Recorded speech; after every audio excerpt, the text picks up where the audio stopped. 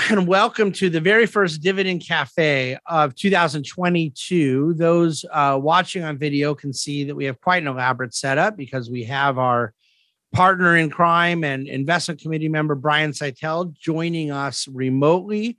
I'm sitting here in the studio with our deputy CIO, Dea Pernas, and I, of course, am here in the studio in Newport Beach as well.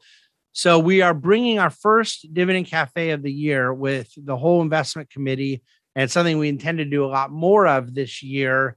And to prove that commitment, we are starting the very first podcast and video of the year off this way. And the subject is no less than our 2021 review and our 2022 perspectives. And I'm not going to lead my colleagues through our entire white paper, lead you as listeners and viewers through it, but we're going to kind of hit some of the highlights of our key points and themes and perspectives of the year behind and the year ahead. But I wouldn't be doing my job if I didn't say that there is just absolutely no way that I can tolerate any of you watching this video as a substitute for reading the white paper, or listening to the podcast as a substitute for reading the white paper. We do that work and put a lot of charts and a lot of information and summary type info because we think it's very valuable. And we really do believe if you go to dividendcafe.com, print the whole white paper, there's a very well designed and laid out kind of summary of the Bahnsen Group's collective work on the year behind and year ahead. And so please do pay some attention to that. You're welcome to share that PDF far and wide. And in the meantime, for your video and podcast purposes today, I'm going to bring in Dea and Brian. So guys, I start off in the paper talking about the 2021 in review, and I say a sequential trip down memory lane. And rather than us go through the whole, how many pages that took? Was it about a 20-minute read or so? Well, it depends how fast someone reads. So there are people that might take them like an hour, and then there's some people that could read it in 4 minutes. Yeah, I would say the average, about a 20-minute for the average straight through human being, straight through. I not bet too it's bad. a little longer for the Really? average. Okay. Yeah. If they're like, really absorbing it. Yeah. With the charts and looking over all the info. It's good though, like I said. What do you think, though, in terms of the sequential trip down memory lane, rather than go through the whole 2 pages of like all the market went through last year, the January stuff and the April or whatever? What for you, Brian, would be kind of the major event of 21, not thematically like which we're about to go through, but just kind of something from the calendar, like an event that happened in markets last year that sticks out as one of the major not even highlights or lowlights, just things that really stuck out for you in the way you remember last year? Well, I mean, I'm trying to remember actually a year ago when we did the 2020 white paper, heading into 2021. I think the things that stuck out to me were, first off, I think risk assets performed better than I thought they would have. So pretty much across the board, stocks, bonds, alternatives. So there was an outperformance there. I think the supply chain issues were no longer lasting and more substantial than I would have assumed. But we also haven't really dealt with a lot of these sort of global shutdowns before. So I think it makes sense that it would be something to surprise us. And then inflation. I think Dave and I were talking about it a little bit, but inflation being something that was sort of topic du jour, where for most of my adult life, at least, it really hasn't been. A couple of times here and there. As far as market impacts and things, those were some of the topics and things I thought were most relevant for 2021. And then, all the variants that seemed to kept coming out of this thing, the different night names of them and the different sort of, issues they caused and all that. So, it was definitely a year, and all in all, it ended up being a pretty good year for risk assets for markets. So Dave, what about you? Not so much thematically, but just something from the actual kind of like flow of the year from the calendar, like an event or whatnot. Is there anything that you think was particularly memorable? So as far as not really thematically, just an event, it's hard for me to think of something event-wise that was particularly What if I give you some particularly options? surprising. Yeah, yeah. You know, we Okay, had the okay. meme stock escapades early in the year. Okay, yeah, yeah. We had the vaccine uptake throughout the spring, and really at one point it looked like total eradication of COVID. You had Delta, which Brian brought up, that cyber attack on the and the pipeline, and the hackers taking over the Colonial Pipeline. Yeah. The Afghanistan withdrawal. You had obviously by end of the year the Omicron events. There's one I'm going to say that, but I, just from out 2021, since it's January 6th as we're recording, I'm hoping you haven't forgotten last year yet. No, I hope not. It's a great year. I hope it stays in my memory forever. Performance wise, but as far as those events go, I mean, even if when you tell them to me, I don't remember them sticking out that much. I mean, the meme stock, I just remember thinking it was ridiculous. Yeah. I cannot believe what some of those stocks are still trading at. I was dead wrong in my prediction that they would sink back down to to reasonable levels. But as far as anything stuck out event wise, I don't know. Nothing really just comes to my mind that's that strong. Maybe I don't know. Maybe market reaction around a lot of that stuff is just the market continued to grind higher and higher and higher despite whatever event seemed to happen. And my focus is more on the asset prices really. But I'll throw it back to you. What do you think? Well, what stuck out the most in your mind? But before I answer, I guess I'll say maybe one of the reasons is that nothing is sticking out in a meaningful way is something we allude to in our key takeaways from the year. Number 2 is that if this is market volatility, sign me up. I point out it's basically tied, for third as like the least volatile year in history. The total drawdowns were never at any point. There were 6 of them, but they were really all kind of 3 or 4%. And I think that lends itself when you look at the year before when we had a 35% drawdown in a month. Those are kind of events that go into the history books. And 2019 was this year of the Fed reversing course and assets rallying so hard. 2018 had a 20% drop in the fourth quarter. It had a trade war. It had Fed tightening. 2017 was this massive rally all year long, plus the first year of all the roller coaster of Trump. So we kind of had all this stuff. And then all of a sudden 21, it seems like it would be a newsworthy year, but nothing is really grabbing any of us as like it was this huge thing. I mean, the meme story to me belongs in the comic books, not in the white paper. And yet it might have been one of the bigger stories of the year. And I think maybe that's one of the reasons that we just got through kind of such a low volatility year. Did it feel like a low volatility year to you, Brian? Absolutely. It's funny because in the white paper, you talk about 17. And I remember distinctly that year, how there was really not any volatility at all. I felt it was the same. I know technically on paper, I think we had a 5% drawdown or something. For one day.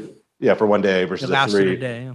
Although we did put money to work, if you remember back then, quite a bit, if I recall correctly. Yeah. So we got that right. But no, I think that you hit it on the head, which is the 3 of us.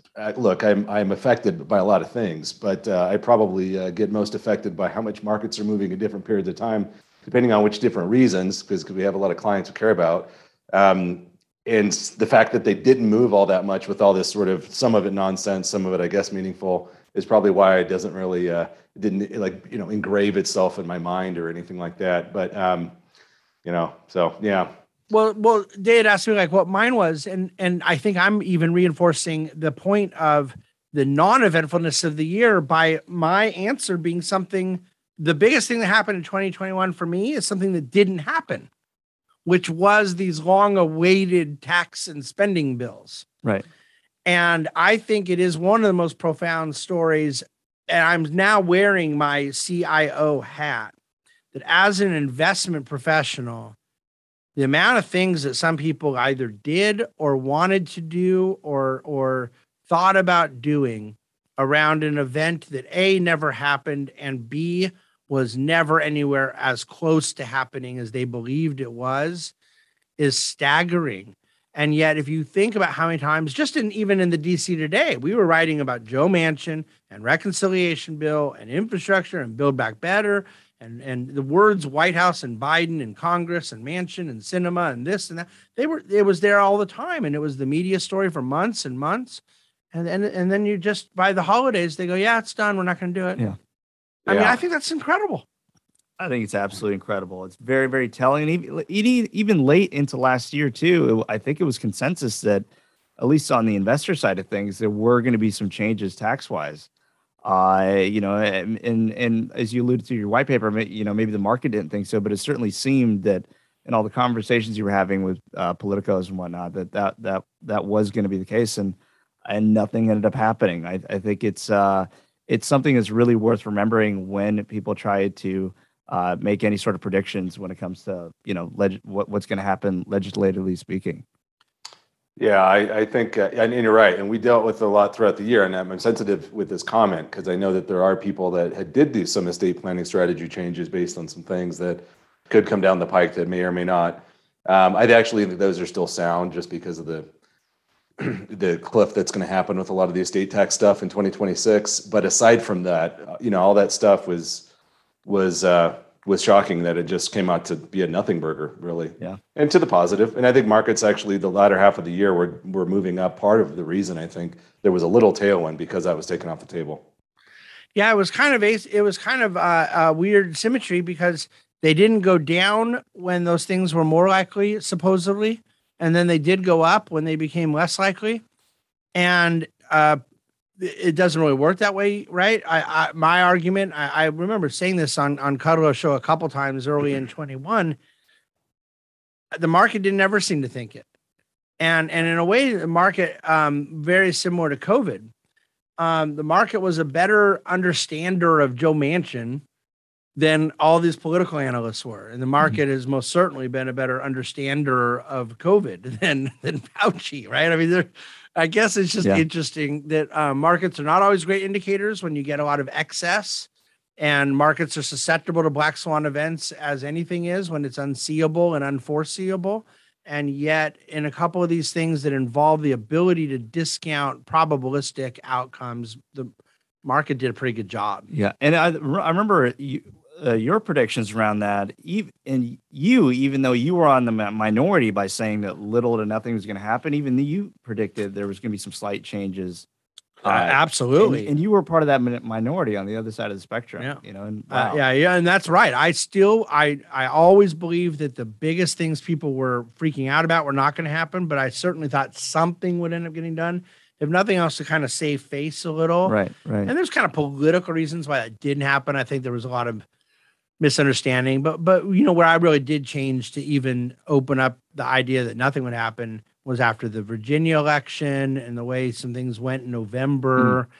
And, we talked about this politically. President Biden's approval ratings really started going down a lot in August. And look, if he had not wildly popular ratings like some of the ratings that President Obama had at certain points in time or that President Bush had after 9/11, if he just had kind of normal approval ratings, the political pressure to get something done would have been much stronger, and perhaps a Joe Manchin or a Kyrsten Sinema would have given in. But I think that everything kind of came together in a way that just there was no reason to force anything to get done. Got it. Oh, so your prediction as far as those tax rate changes towards the latter half of the year it kind of fell off, and by the fourth quarter, you were going with nothing. Yeah. Wow. Yeah, it's hard for any sitting Republican to go against a popular Republican president, and it's hard for any sitting Democrat to go against a popular Democrat president. But apparently, it wasn't so hard for a popular sitting moderate to go against a reasonably unpopular president of the same party, and so we'll see where those things go. Yeah. So, Brian, you brought up the supply chain issues, and that being a surprise to you that it lasted as long as it did. So let me ask you this. I'm going to start doing more with you and Dea, either or questions. What's a bigger surprise? Either that prices did inflate the way they did, or that bond yields didn't inflate the way they didn't? Good question. So what is more of a surprise? Look, I mean, so as far as inflation goes and prices moving up partially because supply chain, I guess that's intuitive. That makes sense to me. We hadn't sort of been through that, in my knowledge, in a long time. So I guess there was some surprise there just because it was something kind of new to digest. But like you said earlier, like, markets got it right. Markets do get it right most of the time. There's black swans that throw them off.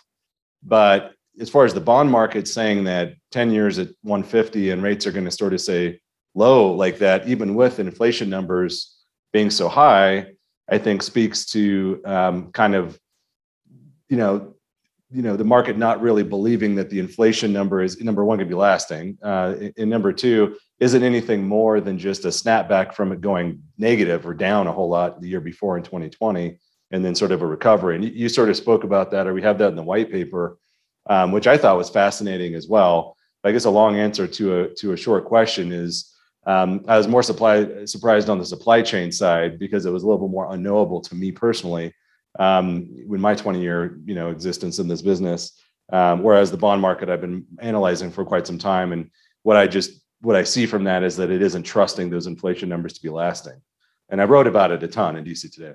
Yeah, absolutely. So Dave, pretend we're not doing a look back on 2021 and pretend you haven't read the white paper already.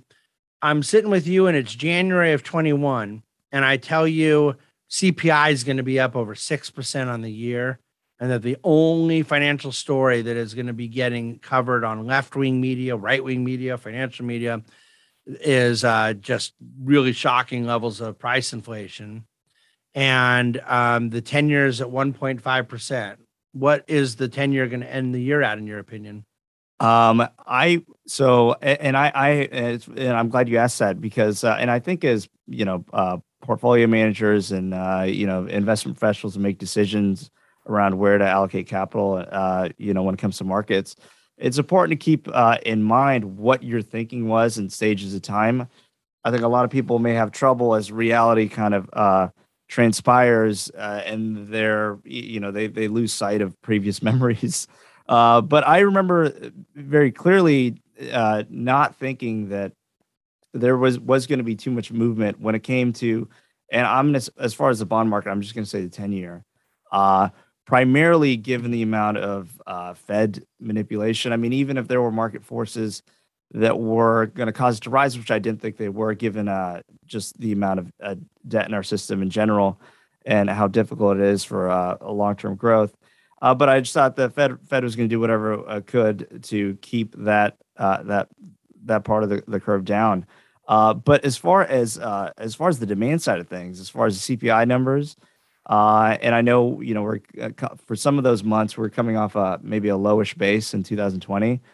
I am shocked to see some of the the surge in demand and how sustained it was. Really, I mean, just inventory levels across the board on everything were just absolutely compressed.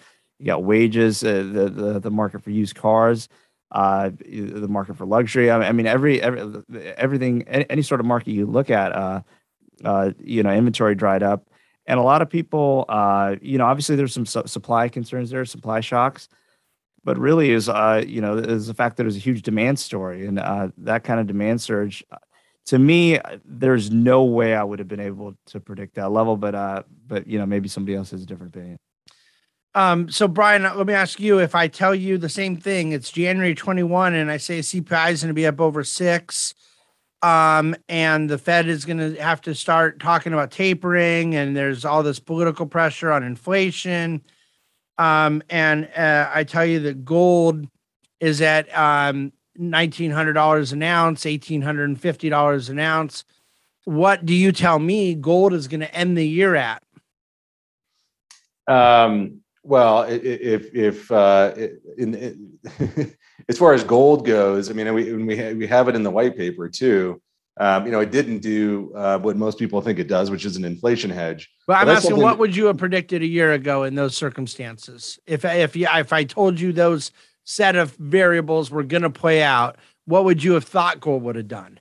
If inflation was going to be higher than we expected, was your question? Or way higher than expected, way higher than I would expected gold to be a little bit higher. I would have expected that it would have gone up a little bit if we were expecting a higher inflationary period of time, but not meaningfully and not necessarily directly correlated, which is what my career has taught me with the price of gold, which is that it isn't necessarily an inflation correlation hedge.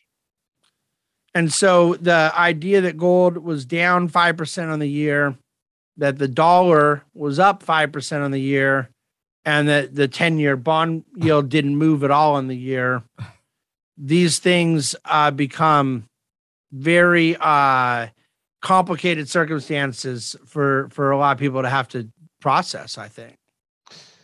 They're always moving targets, and if you're trying to predict a 1 year move in interest rates based on the facts that at the beginning of the year, or one move a year in something like a precious metal, or 1 year move in something like that based on everything that on January 1, markets are too fluid and things change.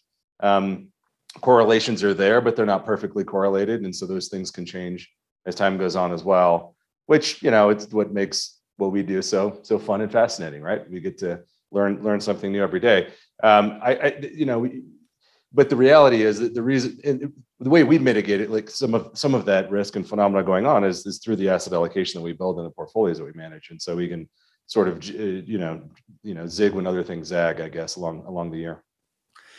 Well, I want to move us out of 2021. And so just real quickly for listeners, the 5 key takeaways we had from the historical year that we've been sort of discussing was the price inflation and the bond market. We talked about if this is market volatility, sign me up. An incredibly friendly year in terms of downside volatility. The third theme is that not everything came out unscathed. It's something we've already seen in the very early days of 2022. A lot of the very shiny object things, hot tech companies, smaller cap growth companies, certain areas of the market came way off of their mid-year highs. And that I think is a really underappreciated fact of the year. We talked about the national tax policy story ending up very different than people expected. And then the fifth theme that we won't get into right now in the podcast, but that we write about in the white paper is a nation changing its mind on work. I think both Dan and Brian made comments on the supply chain that really have to also incorporate intersection with labor shortages, that it became very connected to a declining labor participation force. And there's a lot that remains important in both the culture and the economy around labor conditions. So let me move us into 2022. One thing that the white paper does is give the themes that we had a year ago in 2021 and provide a little report card. If I said one of the themes was don't fight the Fed, how did that theme play out? If I said the M&A train is coming, how did that theme play out? And I'll let you read that in the white paper because I don't want to take all the time. There were 8 different themes. I do think it was one of the better years of macro forecast that there were some that we got almost creepily and profoundly right. I completely agree. It's one of the best. Yeah, since that as far as forecasting goes, there's usually really good. There's usually one where it's really, really wrong, and there weren't really any I thought were really wrong. There were some that were kind of quasi right. So I'll let people read it on their own and interpret how they would score us if they were our teacher. But now we're going to put ourselves out there again. And in a year from now, we'll be having to face another report card. But our themes for 2022, I'm just going to say it. I'll let you guys kind of add to it or push back or play around with the theme.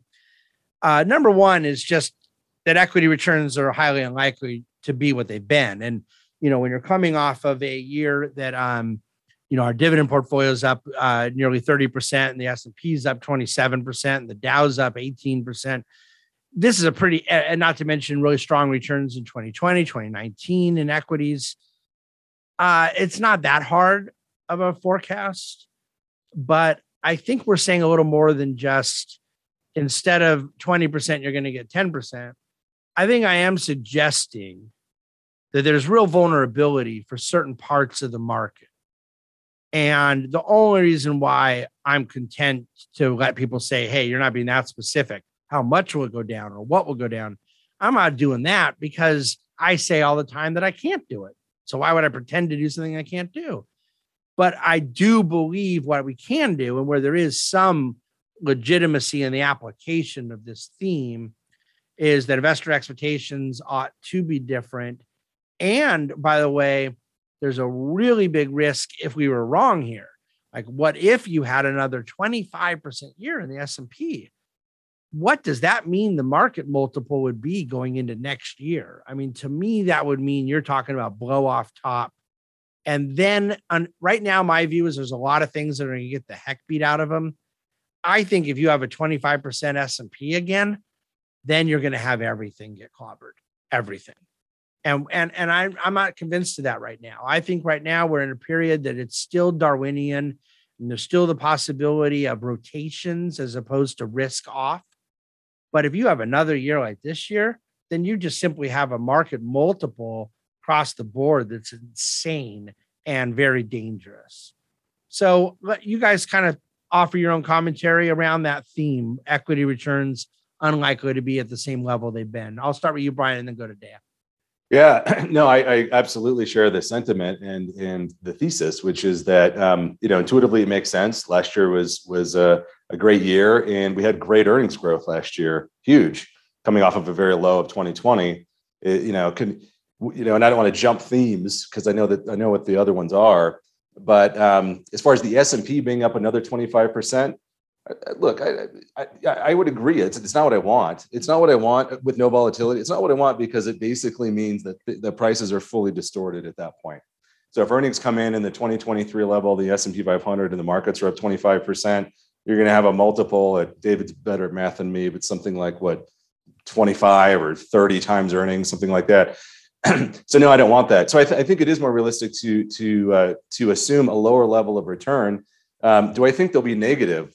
Look, it's hard to predict a 1 year period of time precisely. What I can say, though, and I'll add to this from the white paper a little bit, or add to the white paper, is the idea of there is no alternative, right? I mean, so we have, equities are a little stretched. They're at 21.5 times earnings, but that's including, a lot of tech names that are at much higher multiples.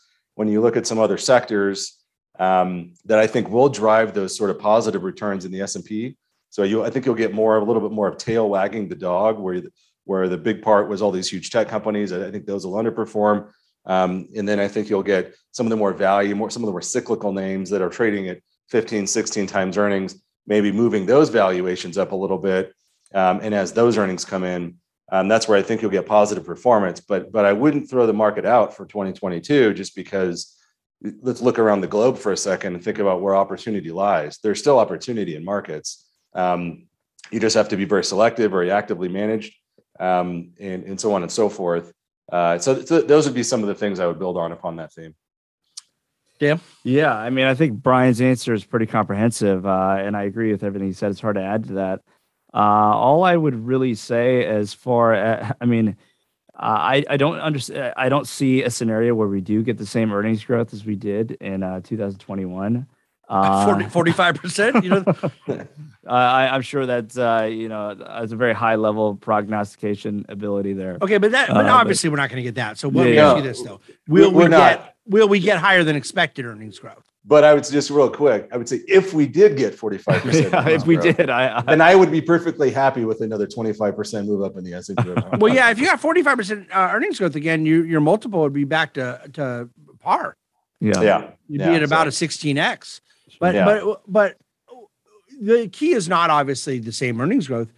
On your point there, right now consensus is about 8 or 9% earnings growth, and that's at a 22 times. So to get 8% earnings growth to move the markets, you're going to have to get multiple expansion. So basically, to get kind of mid-single digits, maybe high single digits, you're going to have to get some outperformance of earnings expectation. Do you think you could get 11, 12, 13% earnings growth? I think if I had to bet on whether earnings would outperform expectations, I would I would take that bet simply because I think the surge in demand that we're seeing, I think continues. I mean, but then that's not it's not something I have a huge degree of confidence in. It's like, that's what I think may happen, but it's difficult to say for certain. Obviously, there's the cost side of the equation as well. There's significant wage pressures. There's commodity pressures. I don't know how all this will translate into as far as net income growth, but it'll be fun to see. Can you guys just yes or no? Because I want to move on, but yes or no? Can you see a scenario where earnings growth outperform, but the market is down? Sure. Yes. Yeah. That's the thing that I think is out there, that it's baked in. You get 8 or 9, and if you get 10 or 11, it may not be enough because of where multiples are.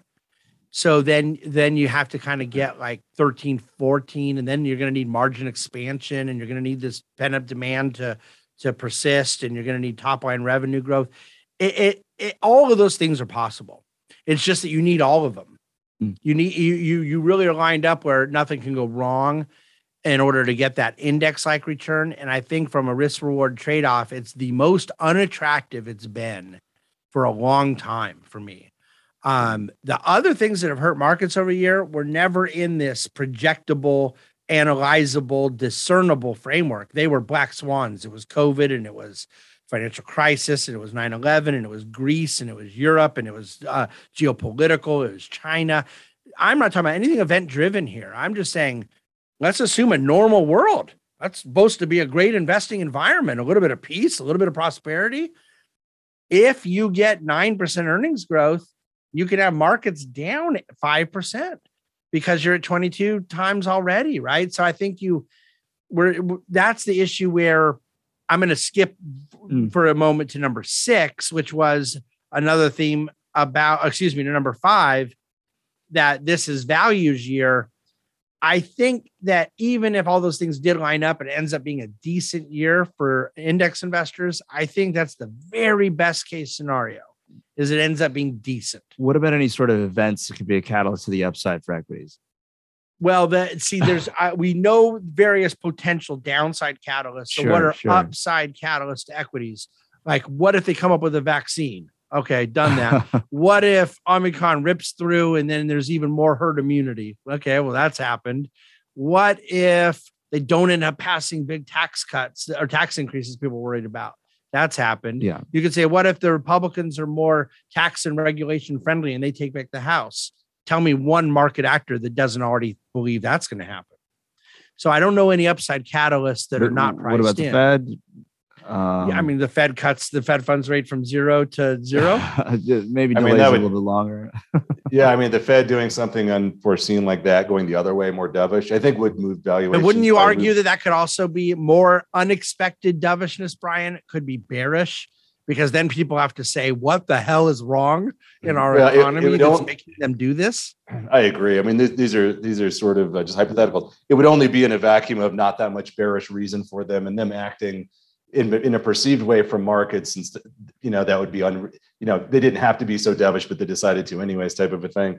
Maybe we fill the 10 million job openings. Maybe people want to go back to work. Maybe baby boomers stop retiring and they come back to work. All of these things, most likely none of them will happen, but I guess those could be some positive catalysts for stocks. That then, and in that case, would that push PE or would it push E? I think it would push E, but it'd be future E. But again, though, it's what you alluded to, and again, not to jump themes, but when we say the market's having some tailwind here because of valuation, that's completely true, and we're on the same page.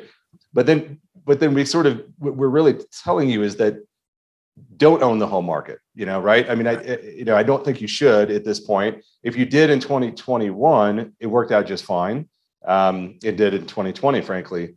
But I really do think now more than ever that it's going to be an important time to be selective in this market, because there are parts of it that not only are overvalued, some of it grossly overvalued, but there's just not a lot of unforeseen tailwinds that we can even think of right now to keep the valuations moving the way they are.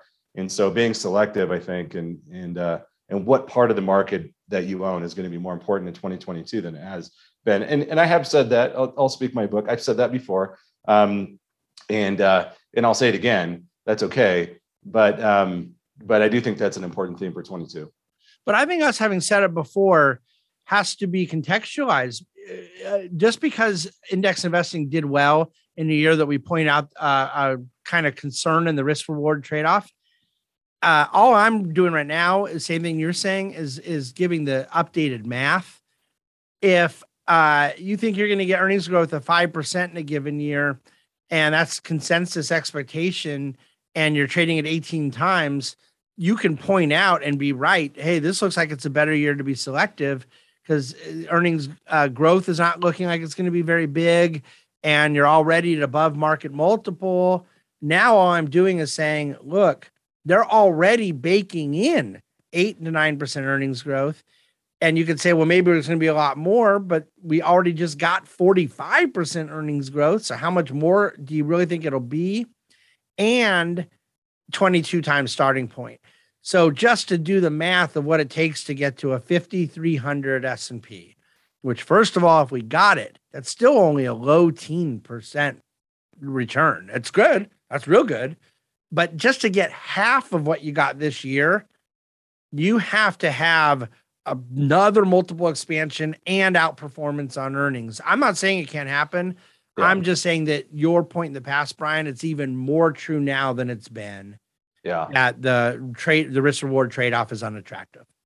Yeah. And I'll end it with, or at least in my section with this, I like what Dave said on the demand side. Because when I do think about what could happen to the positive side that could change the earnings picture, it is demand. It's that we're still in this lull, and the demand ends up being, twice as much or far more than we would have thought, and that flows into the E in the earnings equation. So, there's that could drive it a little higher too. But either way, I still don't think we're not getting a 2021 year. I don't think. I think it's going to be something positive, but something pretty benign. And so I guess let's transition that to our fifth theme of this year is this is values year. And this is where I think one can have some market bullishness and still be consistent and compatible with what we all have just been saying.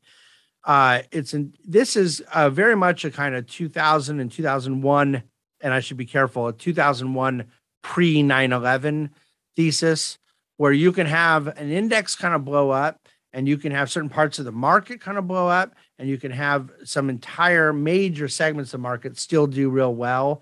And that's actually a more common thing, what we call rotation.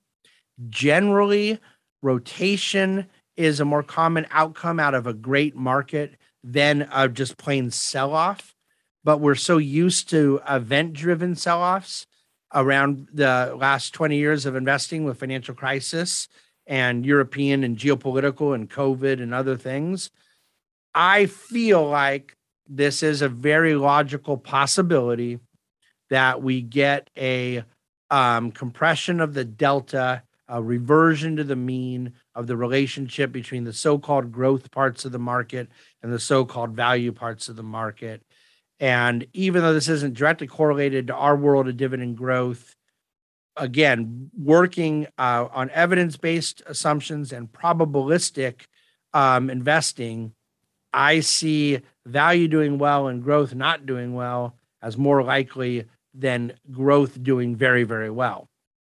Your thoughts? It's funny because like you and Brian were just talking about, is I felt that for quite some time. I do think now it's I'm more convicted in that than ever.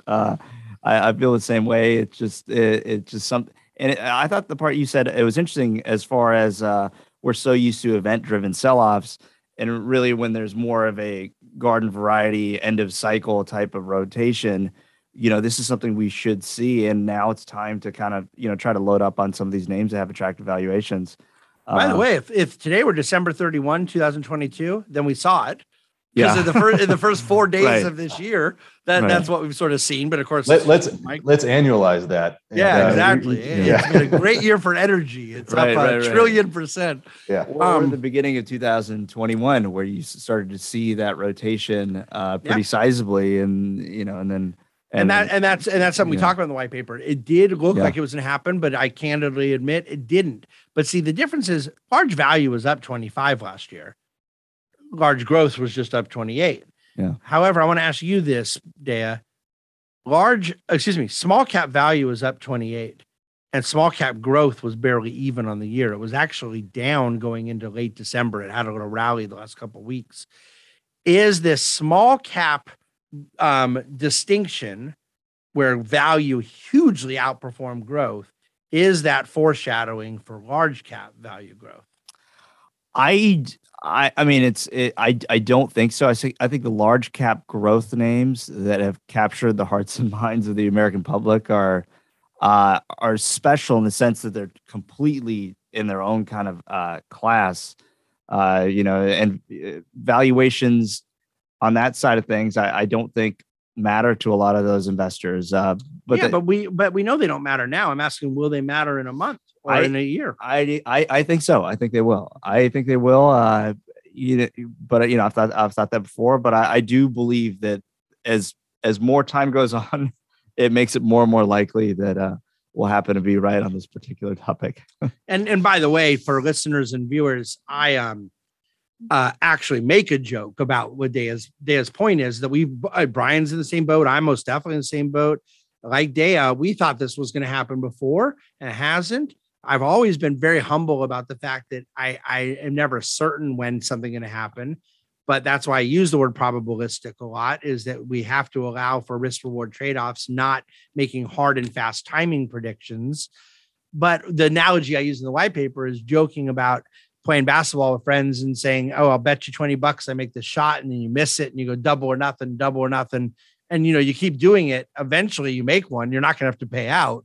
And that's sort of the joke I feel like with this is if you say it long enough, eventually value outperforms growth. Mm-hmm. But I don't think we're merely saying, Brian, hey, value is going to beat growth this year. Okay. Yeah. I'm saying that there is going to be a secular period where there is a mean reversion, that value and growth's long-term investment record comes back to a historical relationship. With that, we will require a very sizable and extended length of time of value outperforming growth. Do you believe I'm right? I do believe that you're right. Very much so. I mean, getting a secular shift in market, a secular shift in change like that is not easy to do. Because secular is inherently meaning this is a secular period of time. It's a longer period of time. When we're talking about the two things of rotation from growth to value, that can most often is relatable to a business cycle. You get growth outperforming in the beginning and value outperforming in the end of it. I don't consider us being necessarily at the end of a business cycle here, but I do think we're no longer in the first inning, since they're going to start hiking rates next year, and that technically usually starts the middle of the end of the business cycle. So you'd have some wind in your backs from a rotation perspective, from a business cycle perspective. Then you would also have wind at your back just from a secular perspective, that growth hasn't outperformed value this much basically ever since the year 2000. And we sort of remember how that all played out. The last thing I'll say before I take up all the time real quick is when you said this small cap growth and small cap value, is that an indicator of what can happen with the large side? I would say this, it could be, in the sense that, remember, small cap growth valuations were probably double that of large cap growth valuations. And I think the relative outperformance on the other side, on the value side, on the small cap side, is showing you that valuations do matter. And I think you're starting to see that in 2022 already. I mean, it's only been a week, but that you're getting that outperformance in lower relative value names than higher relative value names. So those would be kind of the couple of things, on that. Well, we have a few themes that I'll do all at once or kind of bring together, because there's a relationship in the topics between the Fed and inflation and housing and bond yields.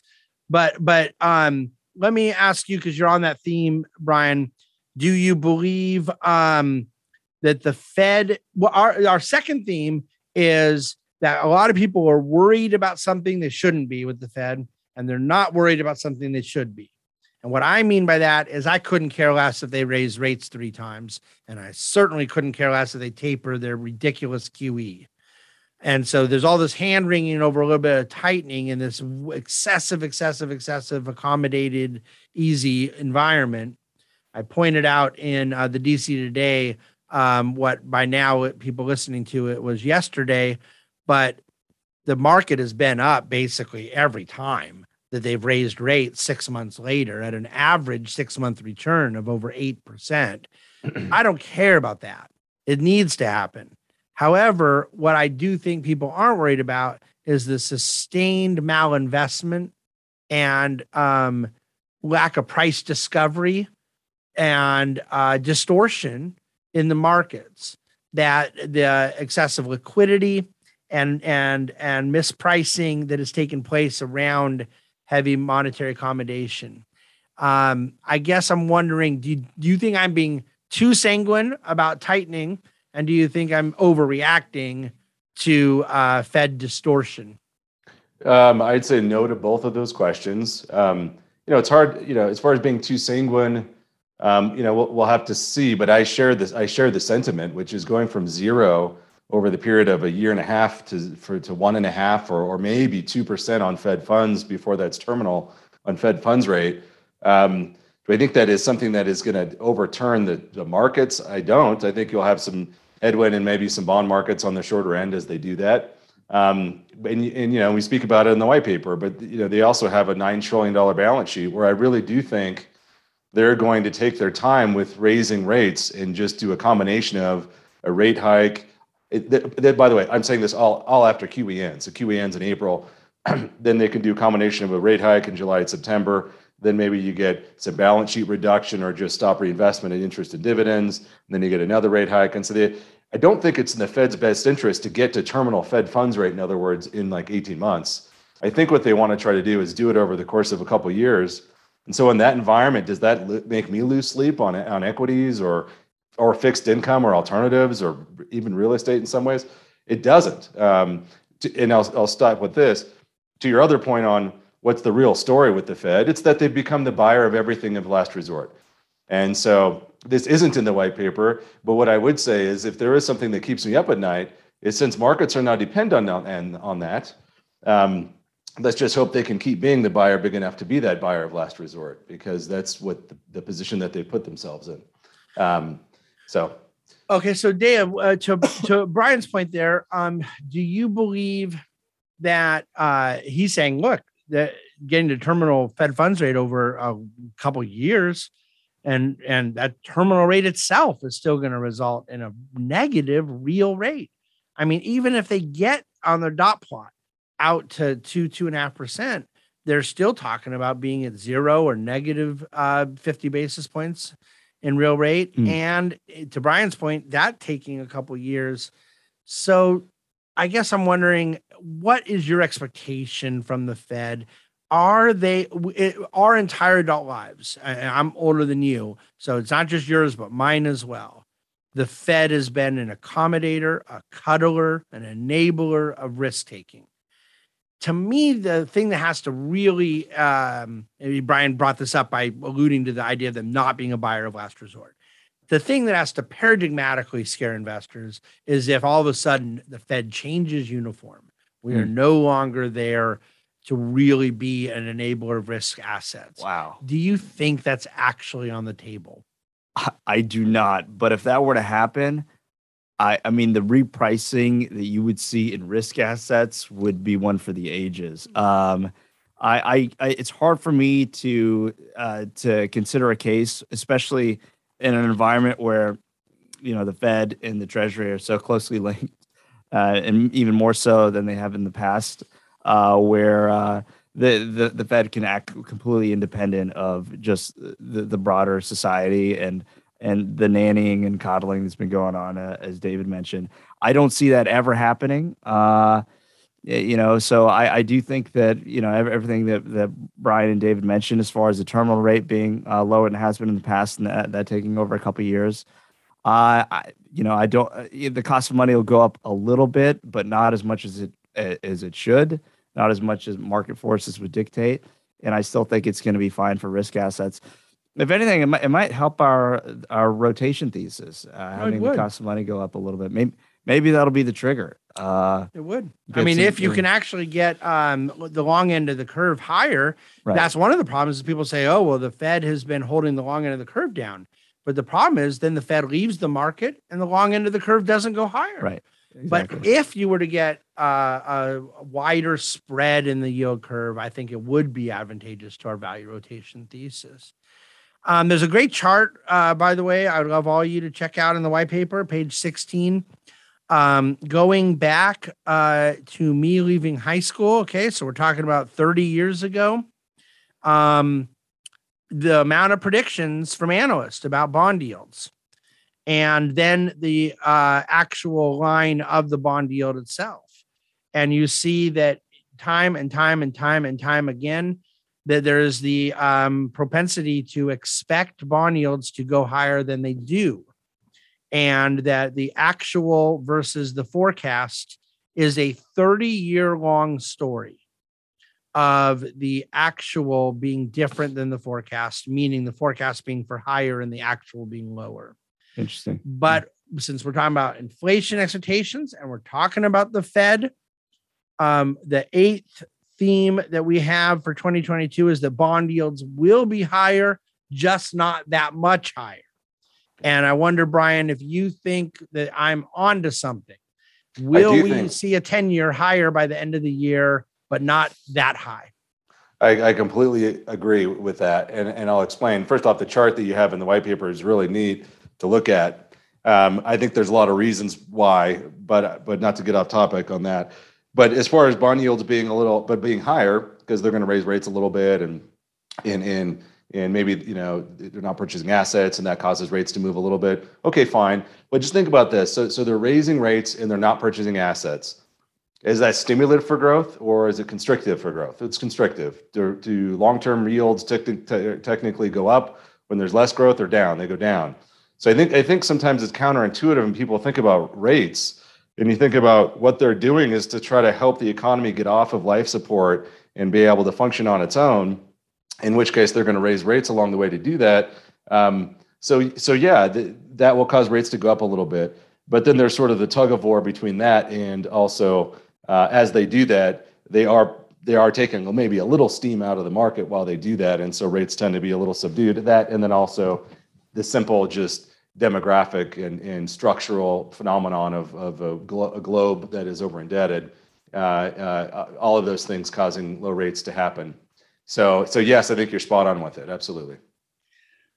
Dea, your comments on 2022 expectations, not just bond yields, Brian kind of covered that, but inflation, Fed, what do you think 2022 has anything to surprise people with these categories we're talking about that are all sort of related to one another?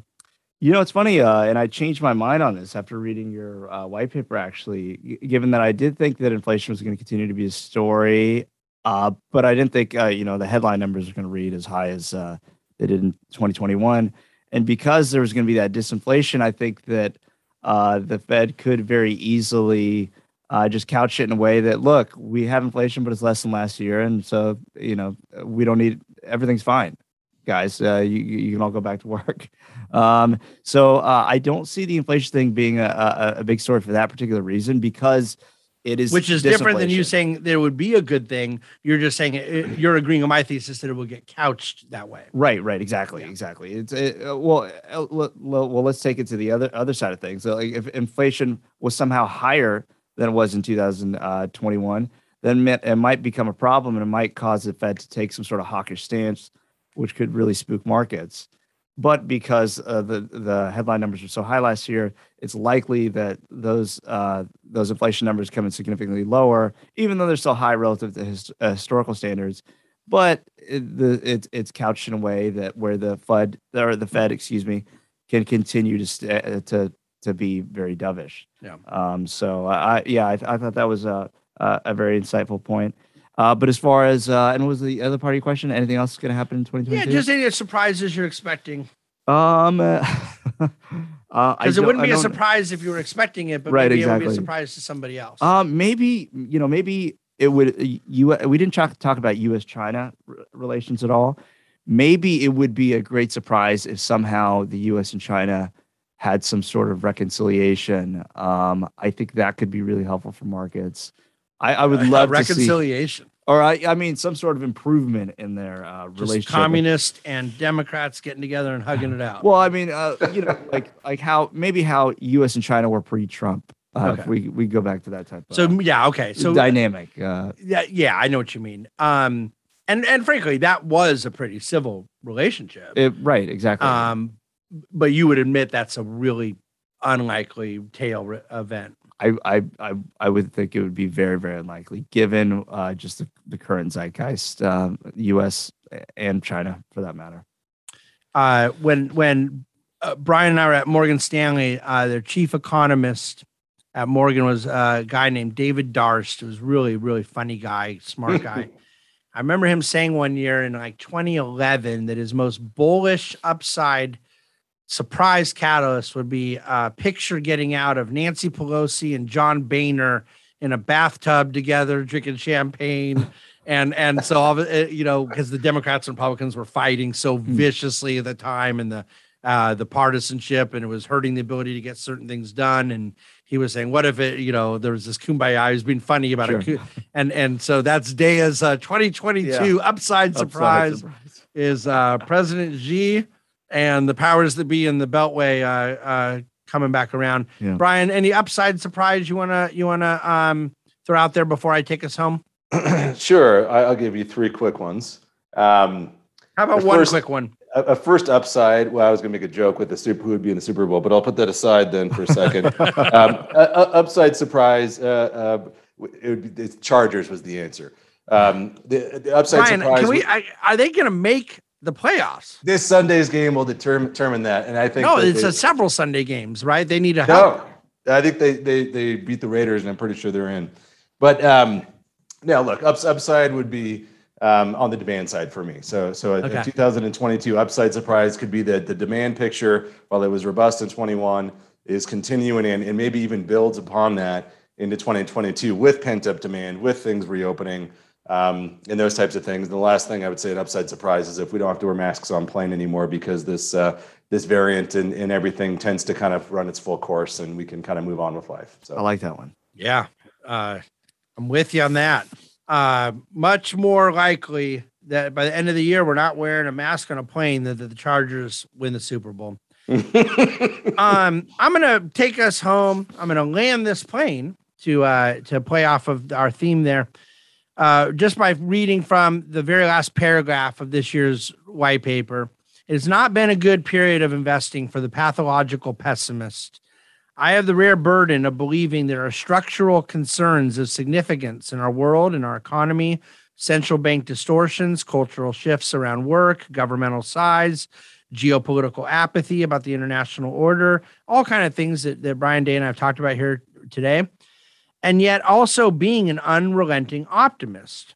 Betting against humanity has been a losing bet for a long time, and regardless of what 2022 produces, I remain optimistic about the future for investors who are exposed to the ingenuity of mankind. The greatest investors of the last few decades, and I believe the next few decades, will be able to hold these two realities in tension with wisdom and humility, that there are concerning things in the world, even as there is investable opportunity in human action. So as for anything that Brian Day and I got wrong in this discussion, anything that is wrong in the white paper, Lawrence Peters' quote is applicable. An economist is an expert who will know tomorrow why the things he predicted yesterday didn't happen today. Thank you for listening to and watching the Dividend Cafe. Thank you to Brian and Dea for joining me. All three of us are excited to be doing this quite frequently with you all throughout 2022. We like these group discussions and hope they bring you a fuller perspective.